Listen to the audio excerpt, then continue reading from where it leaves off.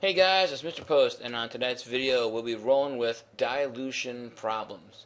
And in this first one we have a 0.7 molar solution, and our job is to produce 50 milliliters of a less intense, diluted 0.4 molar solution. So really what's going on, we're starting out with a concentrated 0.7 molar solution, and we're going to be adding water to it to dilute it down to 0.4 molars. Now that makes sense. If this is pretty strong, we're going to add some water to that original solution, and it's going to become a little bit weaker. Now, here's the catch though. I only want to produce 50 milliliters of that solution. How are we going to go about it? There's a formula we use in chemistry, and it's called M1V1 equals M2V2. Now, M stands for the original molarity. And what we want to find out is how much of that original molarity do we need to have? How many milliliters or liters do we need to start out with? And then, how much water will we need to add to that to get to this new molarity with that new volume? So the problem is telling us that we want to dilute it down to a 0.4 molar solution. That's 0.4 moles per liter. And specifically, we want to produce a 50 milliliter volume. Now, where is that going to come from? We want to know how much of my original 0.7 molar solution we need. And actually, that is what we're solving for first. There's two parts to this problem. First part is what we're going to work on right now. Number one, how much volume, how much of the original 0.7 molar solution do we need to begin with? That's what we're going to focus on right now. When I rearrange this problem algebraically, let's do a little bit of algebra here. We're going to multiply each side by 1 over 0.7, and that's going to cancel that out right there. And we'll do the same thing here. We'll multiply this side by 1 over 0.7. In a sense, we're literally going to be doing 0.4 times 50 divided by 0.7. What are we trying to do? We're trying to isolate the variable V1.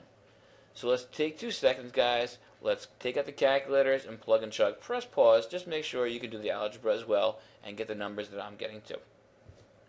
And it turns out that I need about 28.6 milliliters of my original concentrated solution. That's awesome. That gives me part of the problem. So what did I just find out here? How much of the 0.7 molar solution do I need to start with? I needed to begin with 28.6 mLs. Awesome. But here's the deal, dudes. We got to make a 50 milliliter solution. And right now, you only have 28.6 in there.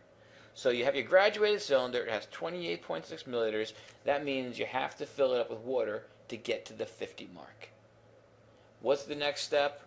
Well, how much water do I need to add? I'm on question number 2. How much water do I need? Pretty cool here. Well, originally I want to have 50 milliliters. Right now I have 28.6 milliliters in the graduated cylinder. Let's subtract that, guys. And it turns out that I will need 21.4 milliliters of water to dilute that 0.7 molar solution down to a 0.4 molar solution. Alright, dude, so there's our 2 answers.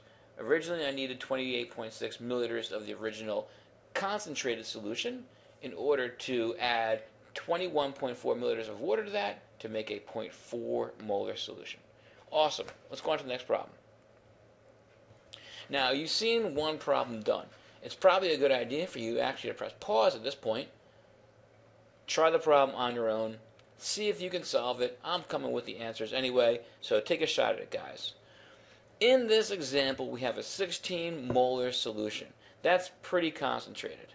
Your job is to produce 2 liters of a 1 molar solution.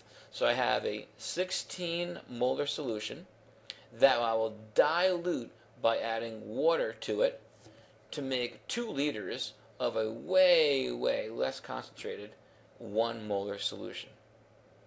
Alright, dudes, first question, how much of the 16 molar solution do I need to start with?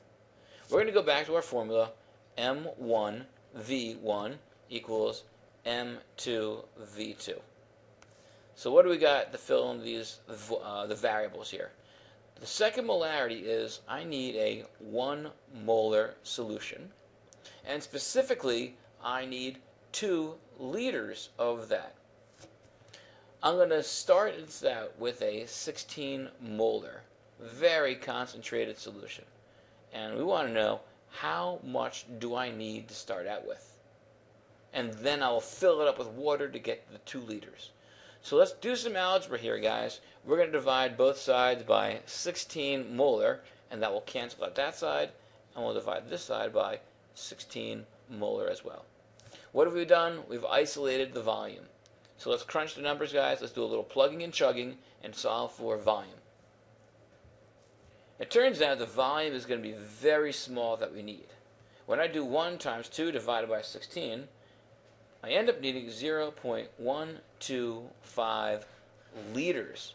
That's like saying I need 125 milliliters of this concentrated solution. So it might be easier for us to just express that as 125 mLs, something we can easily imagine. And now I'm going to fill it up with lots of water to fill it up to the 2 liter mark. So step number 1, how much do I need?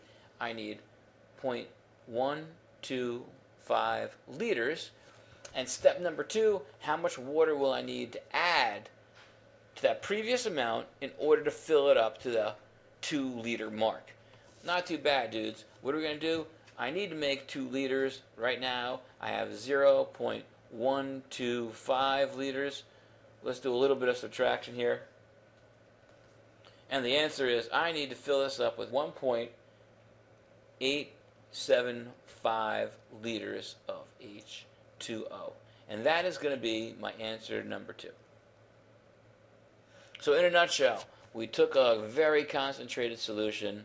We took 0.125 liters of it, and when we added 1.875 liters of H2O to that, we ended up with a 1 molar solution. Alright guys, that's all for tonight. Thanks a lot for tuning in. Have a good night.